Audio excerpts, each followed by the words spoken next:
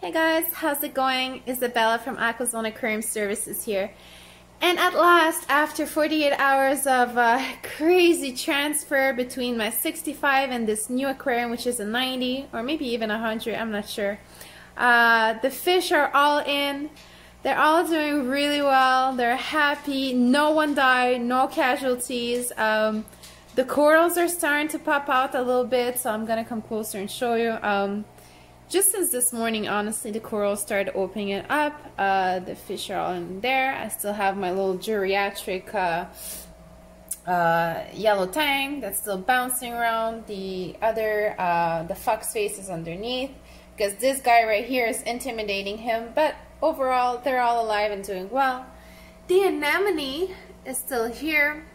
So yeah, and I changed also the pump for a more performant one, but which is super strong, so I only have it at 30%. And I still got my Kessel AP700 on this, my little refugium. And if you look up here, you're probably gonna notice that the refugium is fed by my canister filter. So just a little trickle here. I got my skimmer here, and yeah. Fish are all doing so good. They're cute. And actually on the bottom I managed to fit a 70-gallon, which will be probably for breeding discus and other things. We'll see. The discus are back in their tank while this one is cycling.